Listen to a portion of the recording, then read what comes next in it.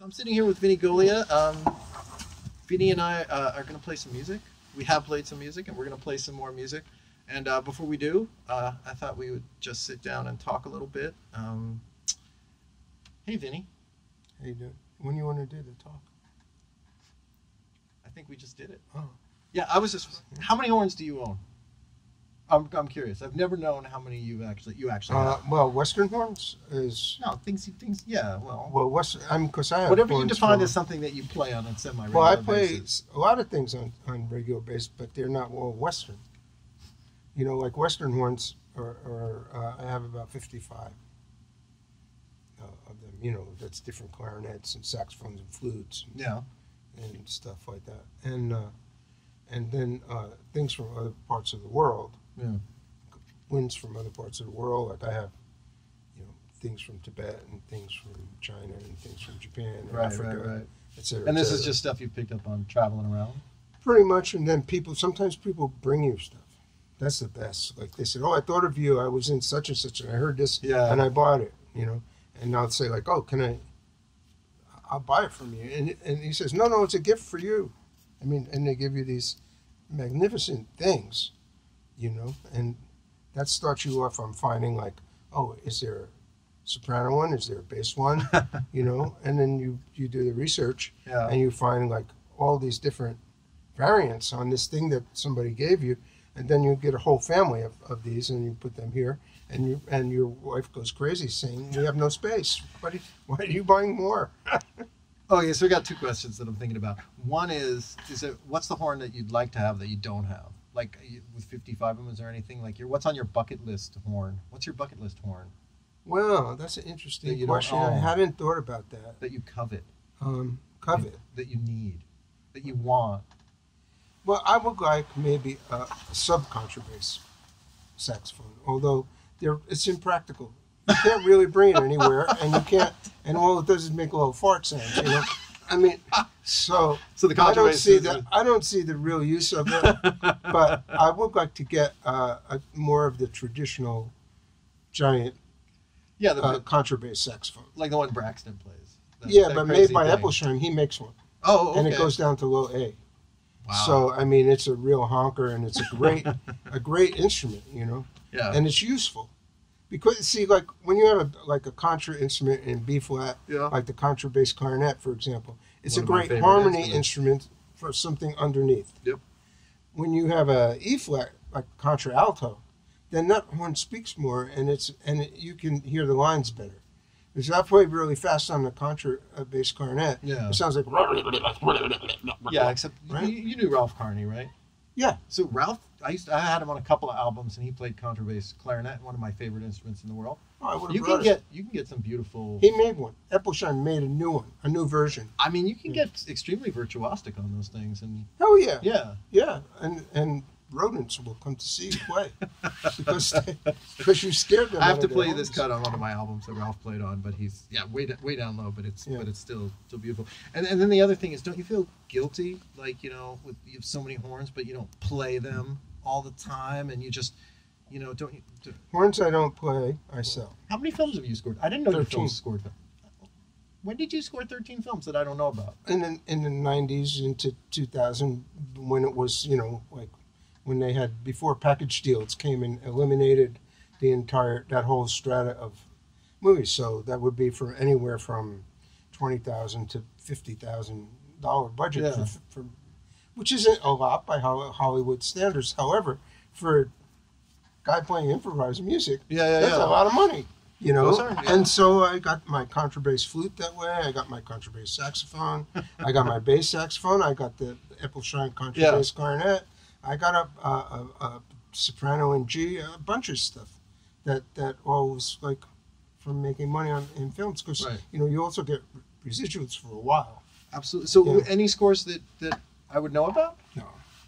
No. Some of them, you know, they were like actors coming up, like Michael Madsen's Trouble Bound, and I forgot the woman's name, but I did one with Jennifer Beal.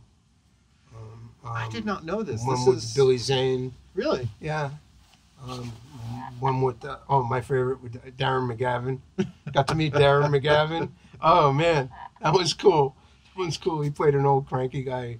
Yeah. So what's that called? What was that called? They're all solo scores for you, or live other instruments, other players? Oh no, that's like they're pretty guitar driven actually. Really? Yeah, yeah. Nels is on a number of them. Nels. Yeah. Yeah. GE, Stinson. So yeah. That's a bunch. Yeah. Where are those? Can we hear them? I mean, can I hear them? Where are they? Do you still have the movie? Oh, so the films. Yeah, I mean the only one that came out as a soundtrack, a partial. Yeah. One cut on a soundtrack. I did a film for IRS, and that one had 2 Jennifer Beal songs on it. One piece by me, and then some other groups like Concrete Blonde and so 90s stuff. So how many albums have you put out through 9 Winds on your own, if you had to count them up? I have no idea. I never counted. Ballpark. You mean the label? Yeah. But I'm not on all the ones on the label.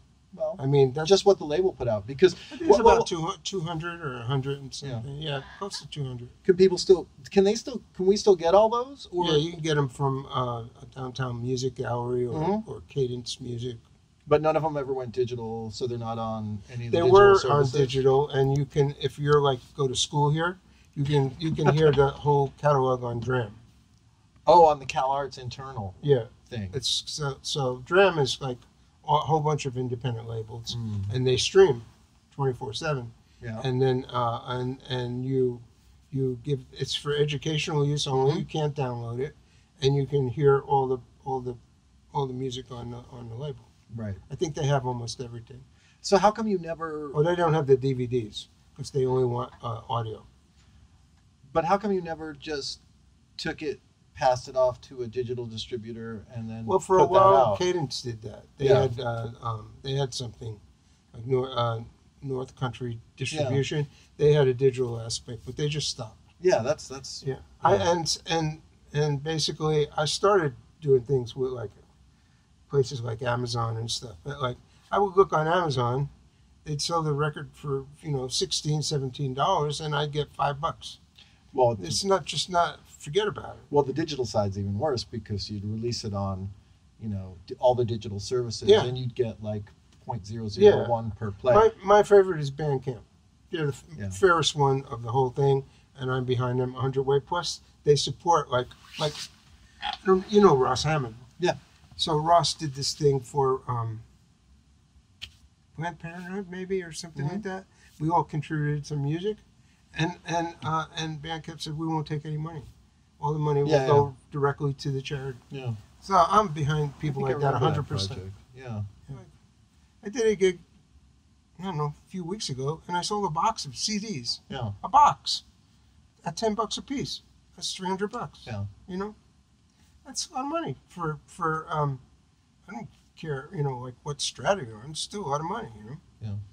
So it's sometimes the difference between. I mean, it's not always sell a box, but like even if you sell 3 or 4, that's money. Money you didn't have before. It's gas money. It's whatever. Yeah. I'm not a snoid when it comes to that stuff. No, I was going to make a joke about wondering how many of the people bought them were using walkers, but because it's CDs. Well, don't laugh about that. You want to hear something funny? Okay, you remember Rob Blakesley? He's a trumpet player from Portland. Mm-hmm. Okay, so one time these guys booked gigs, and he didn't know where they were. But one of the gigs, we show up, and it's a nursing home. It's just serious, like old people's. Well, that's good. That's a good thing to do. He freaked out. He said, "Well, what are we going to do? What are we going to do?" And the band said, "Like, just play your music, man. Mm-hmm. Just play your music.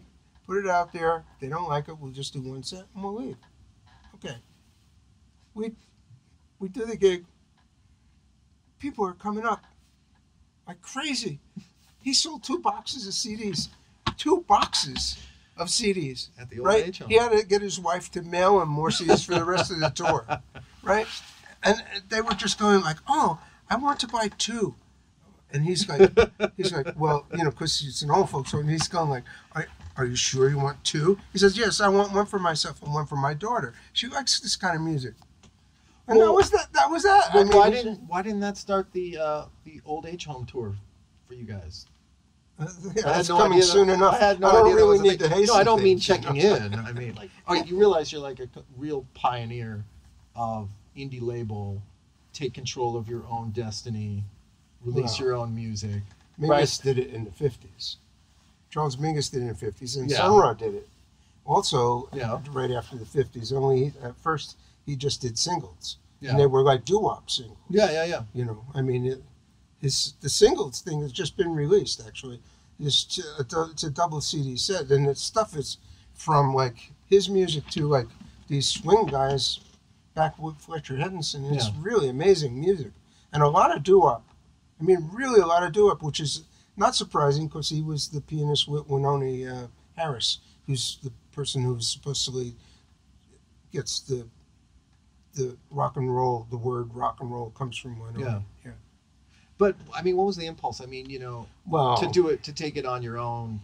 I mean, that's all right. Instead of going out. I'm a guy who didn't know anything about music, and I start playing music, and I'm playing with good people. Yeah.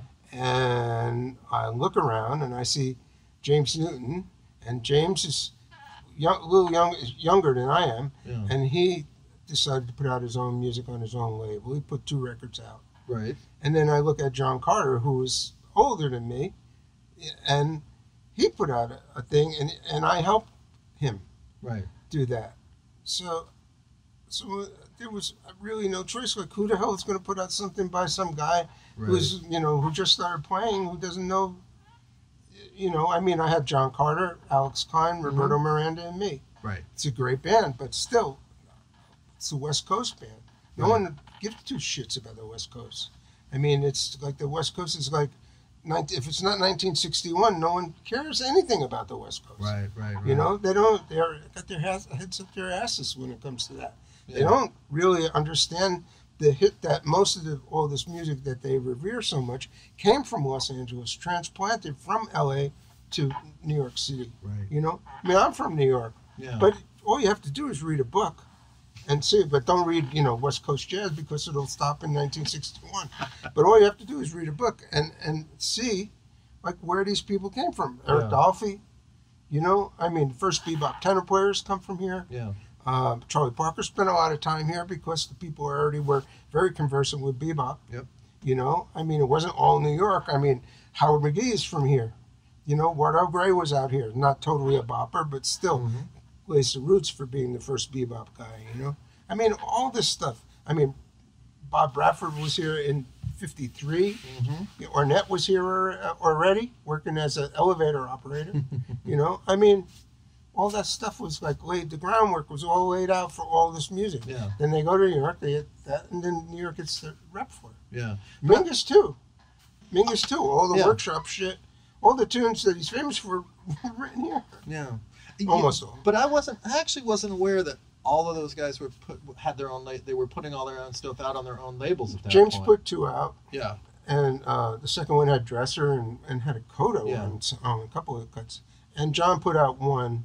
I was working at a studio in Venice, and I got him a pretty good deal to do it.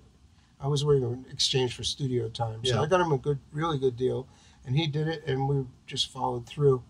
And I put the first one out, then I put the second one out, and I put the third one out. By the time I put the third one out, that's like 1 every year. And then there were 200 later, and you're done. Well, no, but I mean, like, people would say, listen, you know, we have some of your stuff already.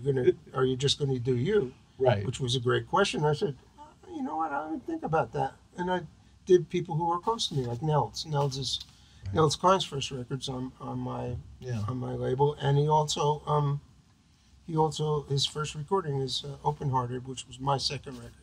Which I actually, funnily enough, just heard the other day. Really? Yeah. I hope it stands up. It's pretty good. Bakita Carroll sounds phenomenal. Yeah. He sounds phenomenal. It's a great album. Yeah.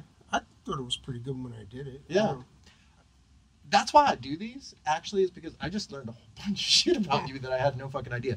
So there's this whole thing. So since I've been teaching, you know, film music classes, you know, there's this idea sort of over history that, like, you know, the film music composers are over here, you know, and visual music media composers over here, and then you've got like the real composers over here. And what I'm starting to find out from all the research I've done, from Prokofiev through to Feldman even did it, that every single one, not every, but very many composers who I never would have thought had scored films actually did some film scores. And they either kept it quiet because it's like, it's not the thing they wanted to be known for, or, you know, they just did it and it kept quiet on its own. But it's really interesting, the amount of composers who I've met. Ellington's got 2. Yeah, absolutely. You know, I mean, Mingus did some stuff for Cassavetes, but mostly for theater. Yeah, that's right. Mingus did stuff with John Cassavetes. Yeah, a lot of stuff. He did a lot of stuff with John Cassavetes. Wow. Yeah, I did not know that. I don't know how friendly, but they were friends. Yeah. Something about a play about something. I don't think it was like the one that Jackie McLean did. Yeah. Like the Fix or the something like that. Freddie Ribber was in there. But I don't remember which one it is. But he did something for Cassavetes, a play that Cassavetes wrote. Yeah. That's really fascinating, actually, because, you know, most of those guys, especially you talk about art guys. Yeah. You know, art guys. Yeah. You know, most of those guys, especially the abstract expressionists, were big jazz buffs. Yep. And they liked the free stuff, of course. You know, and even Larry Rivers played saxophone. He played with Elvin. You know, I mean, you know, I remember because like this is terrible. This is really terrible. But like when I was coming up, like, you know, when I bought my first saxophone, they said like the musicians I knew would say like, so what are you going to do with that? I said, well, I'm going to play and I'm trying to learn it and stuff like that. And they'd say like, okay, so some time went on, you know, and I said, well, Elvin's playing it at Slugs. I'm going to go see him. You want to see him? Who's playing horn? Some guy named Larry Rivers. No, I'm not going. Why not? Oh, he's a painter who plays saxophone. Don't be like him. Don't be like him. That's what guys, these musicians would say. Like, don't be like him. Saxophone player who plays the horn. That's who paints. Yeah. You know? Yeah. Then I find out Miles, Orrnette, Braxton, they all painted. Yeah. They all were like painting and drawing and doing all this stuff. Yeah. You know, like big time. That's how I met Orrnette, actually, because he wouldn't talk to musicians so much, but he would talk to other artists. Yeah. So he asked me, the first thing he said, I said, oh, Mr. Cohen, I really enjoy your music. I said, it's really inspirational. He said, oh, are you a musician? Well, he had a high voice. And I said, no, I'm a painter. Oh. And we had this half-hour talk. So you lied to Orrnette? No, I didn't play them. I didn't even have a horn. I didn't start until I was 25. I did a gig the first year I had the horn. Yeah. I was like in a folk rock band that had some jazz things in it. It was really fun. And then, you know, we were doing a tour. And then we hit New York, and then, of course, you know, they have big pro guys came in and did that stuff. Band broke up. Yeah. But that's, it's kind of interesting. Yeah.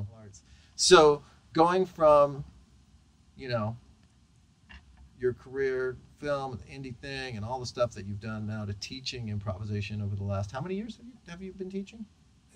Well, I started right out of college. I was a grade school teacher. Yeah. I taught 6th and 7th grade in Jersey, and I did some stuff at the school that I graduated from, New York Institute. I taught some painting, some just sub for classes. You still paint? I taught drawing mostly. Do you still paint? No, I draw though, and I use the computer for animated graphic notation. So I've been working with one of the guys here, this guy Michael Scroggins, and he has this program, and I go in it virtual reality and actually paint, and I use that, and it's animated, it's moving. Yeah. And then you edit that and project that, and then you have musicians play it as graphic notation, only it moves. Nice. So it's going through. Yeah, I'm going to do one project eventually with the like 3-panel screens, and then me interpreting it on contrabass flute with electronics. I'm working on that now. Nice. That's what I'm working on now. But I've been here 20 years. At Cal Arts. Yeah. So I was going to ask you how your concept, your improvisational concept has changed for teaching. After teaching it so long, has it changed since where you were and where you are now? Well, to say anything over time like that didn't change, you'd be really screwed up. I mean, you'd be pretty static as a human, you know? Yeah. I'm teaching 2 courses. One is about stylists and innovators. Yeah. So people who are innovators and then people who copy that and become representations of the original guy, of which, you know, there are quite a few. Well, like anybody, until that, you don't know what factor you are in the innovative thing, and if you're concerned with that, then you're in the wrong business anyway. No, I'm just saying I'm actually just a simulation of myself anyway. Did you start out with that, or did you have that developed over the years? I started just as a painter, and I'm thinking about it in the sense of creating a good composition, because an improv is a spontaneous composition, and a composition is like something you can edit. Basically, that's the difference. You can go back and erase this part, fix this part. Okay, now I have here's my catharsis part. You know, you can fix things. In improv, you can't fix anything. If you edit it after, like I'm going to do. Well, yeah, but see, then the improv's over. The improv part is over. Now you're making a composition out of it. Yeah, that's true. It's a different thing. Yeah.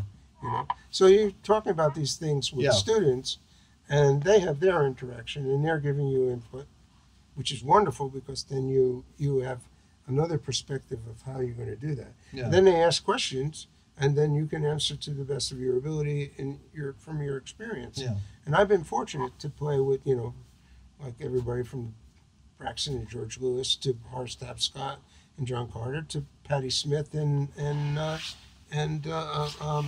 Vince Bell. Yeah. So that's like talking about like going from totally outside music or composed music all the way down to, you know, Texas folk music. Yeah. So, you know, and I started in blues bands and all that stuff. So the elements are all the same. So the other thing that we talk about in improv is like the history of it.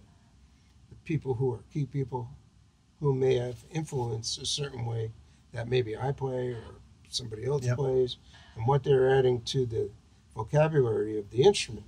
And then it gets down to that person's vocabulary. You know, then we can say like, okay, so when I play with you, I can't use my full vocabulary. Why not? Because you're coming out of it from, let's say, let's just say you're coming out of it from a more traditional jazz background, so you're more concerned with this, and this. Yeah. And so this more textualized part I can't use, because I have to figure out a way to fit it into your thing. And when I do it, you're not responding in that way.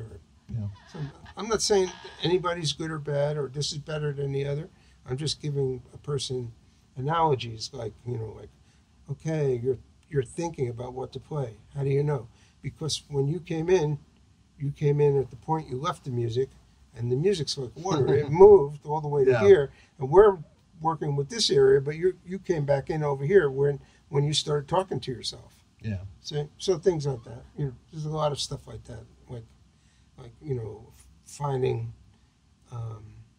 similarities in architecture, sculpture, painting, drawing, writing. Yep. You know, things like that, where when you enter into this kind of realm of like personal interaction, you're not really thinking from here.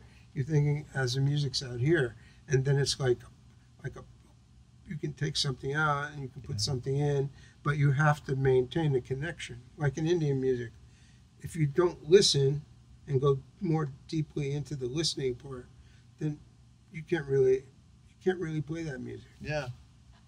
So those are things we talk about. and it's changed my playing in the sense of making it more open because the students all come from a different place. So I have to be able to play with them. So it may mean like honing up on maybe extended, I don't like that word, but but more like multiphonics and extended range and more quarter tone approach. And over here might be more of a time swing approach. Yeah. So, so my playing gets more rounded from the students, actually. Cool. That's all. Yeah. That's I've been awesome. playing with the same, all my bands are mostly all students, not former students. That's great. And I'm still learning from them, and hopefully they're learning from me.